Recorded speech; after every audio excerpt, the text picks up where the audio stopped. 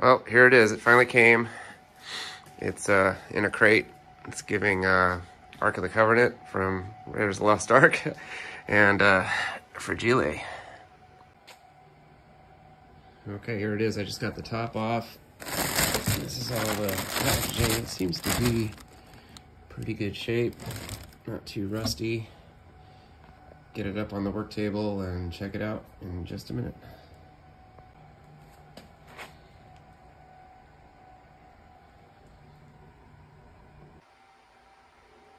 Okay, so here it is. I've got it mounted up on top of this little Harbor Freight toolbox. I needed a few more drawers of storage, and I figured this would be a good place to put all the bits for it, including a micrometer.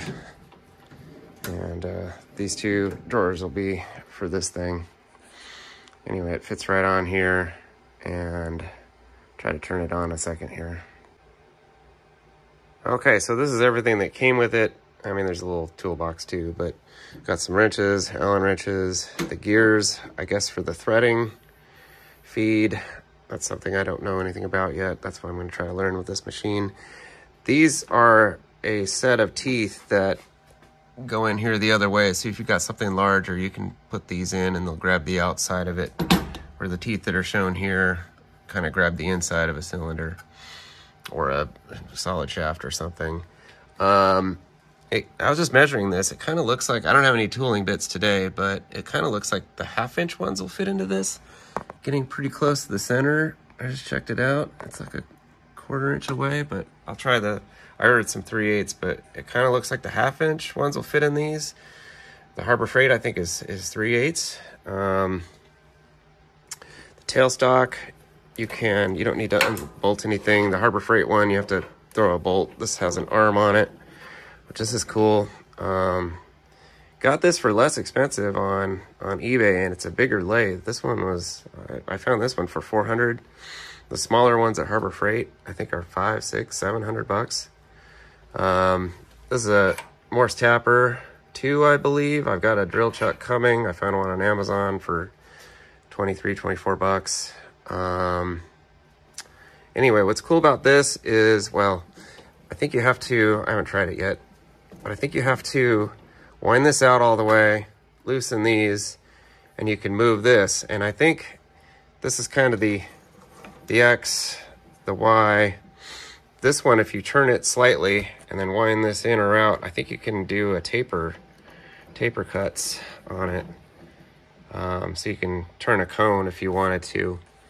Anyway, speed control, forward, reverse. I guess if you push this down, it turns it off. So leave that there. I'll turn it on right now.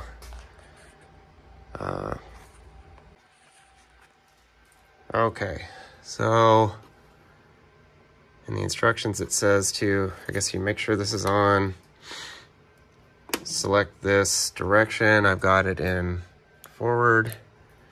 And you really have to move the knob a little bit to get it going.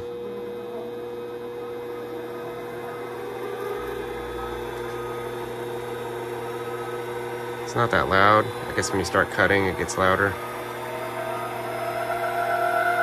That's warp speed right there.